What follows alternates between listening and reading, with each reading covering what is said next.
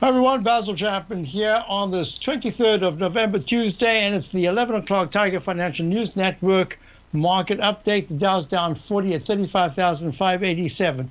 My thinking here has been that we would see a little bit more strength in the Dow, but we would see the S&P and the QQQ NDX 100 start to falter. And I think we're looking at that. Look at the S&P. The S&P is down, so the Dow's down 0.08%. The S&P is down 0.47% at 4660.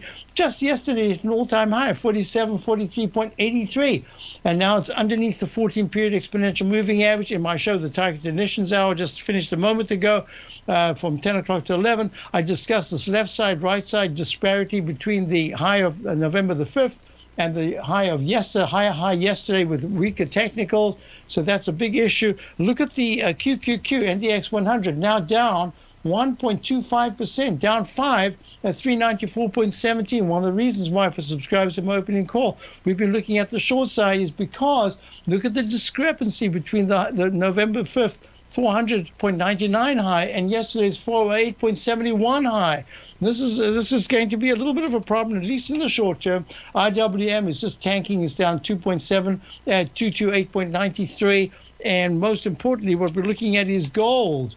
Gold is now down 21 at 1785. That's really a key level to hold. I drew this in during my show, these different trend lines. And we'll see, because the last trend line in the weekly that is going to be support for gold will be if it takes out, this week, if it takes out 1770, and we'll see what happens there. Most importantly, what we're looking at is the TLT.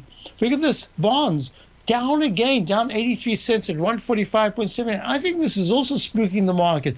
It means the yields, if you look at the yield of the TNX, which is the 10-year, which is actually where most of the car loans and all that, most of the loans come from the action of the 10-year.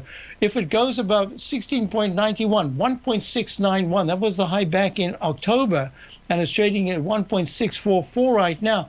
If it goes above that, that's going to be a big deal. So watch these yields as well. And the only other thing I'm going to add right here is the crude oil has had a nice little bounce, but it's stuck in a lower range. Stay tuned. You've got Larry Pesavento coming on. You've got great program for the rest of the day. It goes Larry, Thinkorswim, Kevin Hincks. Then you've got Steve Rhodes, Dave White, Tom O'Brien. I'll be back with Tom later on. And check out my opening call, my daily newsletter. Have a wonderful day. And see you same time, same station.